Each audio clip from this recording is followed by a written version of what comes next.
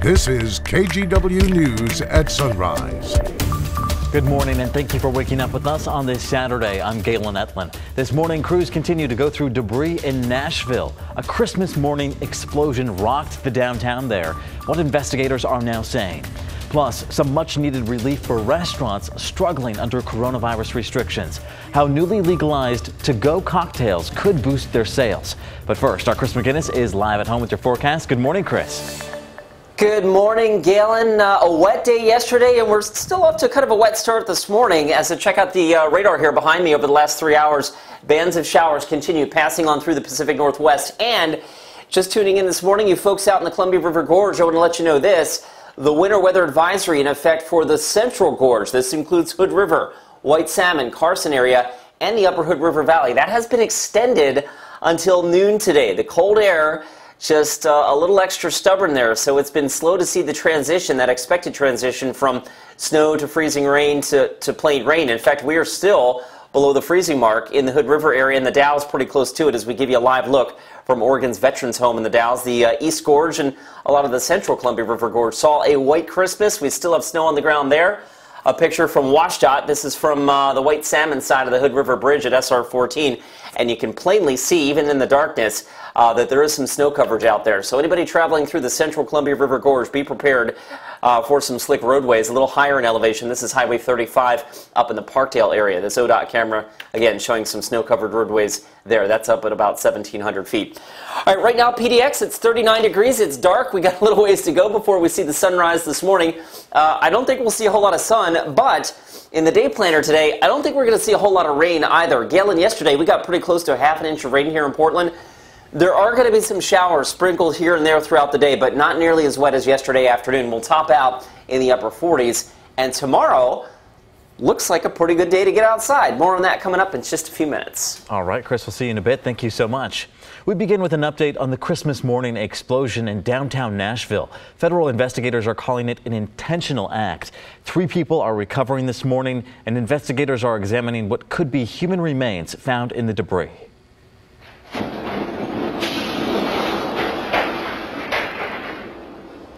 Wow, look at that video there. Minutes before the blast, a recording from a parked RV told people to evacuate the area. Then that vehicle exploded. People could feel it from blocks away. My windows completely caved into my apartment complex, and it woke me up immediately. And next thing you know, all we're hearing is screams and the sirens going off. Now, the explosion knocked out phone and internet service for part of the city, and the Nashville airport had to shut down for a while because of communications problems. Both President Trump and President-elect Joe Biden have been briefed on this investigation. Back locally, police are investigating 2 different holiday shootings, one of them deadly. The first was Thursday night around 11 o'clock. Officers responded to a hotel parking lot on Northeast Sandy and found 11 9mm shell casings. Surveillance video showed a man shooting towards a car. Just after midnight, police say a man walked into a hospital with gunshot wounds to his torso. The car in the parking lot matched the video. Now, he didn't want to talk to police, and officers did not make arrests. The second shooting that we're talking about was just before 9 yesterday morning. 2 people were shot at an apartment complex in Northeast Holiday Street. One was taken to the hospital. The other died at the scene. The Oregon State Medical Examiner is investigating. Now, this year, for context, Portland has seen more than 850 reported shootings. That's double what we saw in 2019. A Portland police officer is in the hospital after being hit by a pickup truck. Just before 9 Thursday night, officers were called to a 76 gas station on Southeast Powell for reports of a stolen Chevy. And when they arrived, they saw the truck with 2 people inside. They say the driver rammed a patrol car and hit an officer. That same officer then fired his gun. Police say the truck drove off and was found abandoned an hour later near Southeast 54th and Belmont. Officers responded into that area with a canine and conducted a search of the immediate area and did not find anybody. It's unknown whether anyone in that vehicle sustained any injuries because we never found anyone. Police did not release any suspect information there, and so they're asking anyone who may have seen what happened or know anything about this to call Portland police. Crews are working through the holiday weekend to restore gas service to homes in Hood River and Odell. Thousands have not had gas service since Sunday night when a driver crashed into a regulator. About 1,500 customers in White Salmon and Bingen already had service restored. Let's turn now to the pandemic here. Oregon reported 908 new coronavirus cases and 7 more deaths on Christmas Day. That's the third time in recent weeks the daily case total is below 1,000. Governor Kate Brown credited Oregonians with scaling back their holiday plans and helping avoid a surge. Meanwhile, hospitalizations have been going down a little bit too.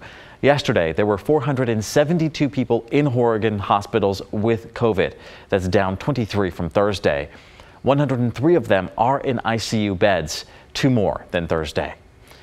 Restaurants and bars could be getting some help here. During the special session on Monday, Oregon lawmakers approved cocktails to go. Now, it was previously illegal under state law. The catch is here, you do have to buy food along with the drinks. Some businesses have started serving up takeout concoctions. John Petit, the owner of Shine Distillery and Grill in North Portland, says it's a lifeline for the struggling industry. It's going to be very helpful because we're going to be able to take a meal ticket where it's got 2 or 3 people in a vehicle with, 2 or 3 hamburgers and an entree. That's a $36 ticket, $40 ticket. This will be able to drive it up to possibly $60 to an $80 ticket. That's a huge increase. And not only is it a huge increase, but it's on the revenue where we make the most, where we get to keep most of the dollars. Now, Shine Distillery has been pretty creative since the start of the pandemic. When it first had to shut down in March, it started making hand sanitizer. Then in November, it started a drive-through dinner and show combo featuring drag queens. We've taken you there a few times, and it hopes cocktails to go will help business even more. Local Native American tribes are on the priority list for the COVID-19 vaccines, and hundreds of tribal members are already vaccinated with help from an unexpected connection that made vaccine storage possible in Eastern Oregon. Was it painful? No, I couldn't even feel it. U.S. Marine Corps veteran Chaz Webb was one of the first to get the COVID-19 vaccine at the Yellow Hawk Tribal Health Center in Pendleton. The center faces unique challenges in the pandemic. We're trying to break down those barriers of distrust. CEO Lisa Guzman is Nez Perce Indian and has experienced challenges on Native American reservations firsthand. Lack of resources while trying to preserve our culture, language, our ways. It's a whole nother layer for us. She helps serve about 3,500 members of the Confederated Tribes of the Umatilla Indian Reservation. Hi, Grandma. Can I come inside? No, honey, better not. Don't want to get you sick. And we don't want to be sick. Videos like this over the last few months have encouraged members to distance and protect each other during the pandemic. Guzman says a history of distrust in government systems means many don't have ample health care and therefore are more likely to have underlying conditions. Access is a problem too. We have a lot of difficulty just recruiting medical providers. So the vaccine's arrival to the reservation could mean lives saved. And we just received another shipment. Last weekend, about 300 members were vaccinated. Healthcare workers and vulnerable tribal elders were first in line. They'll get the second dose of Pfizer's vaccine in early January. And this unexpected gift made storing the vaccine at ultra-cold temperatures possible. We received our freezer from the Department of Natural Resources. It's a Lamprey research freezer. Came in handy, it sounds like. Yeah. The Yellow Hawk Tribal Health Center is getting vaccines from the federal government's Indian Health Services. Guzman says shipments are being divided among more than 40 regional tribes. Being creative with what we have, but continue to advocate for more. So how do you feel? So that more people like Chaz Webb can carry on tribal tradition and health.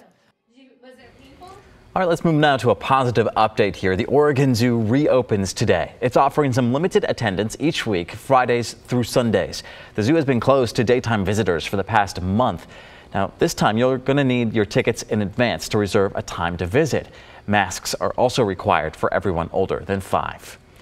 Still to come, a Springfield boy's parents weren't sure he'd make it to Christmas, but thanks to support from across the globe, they have some hope this holiday.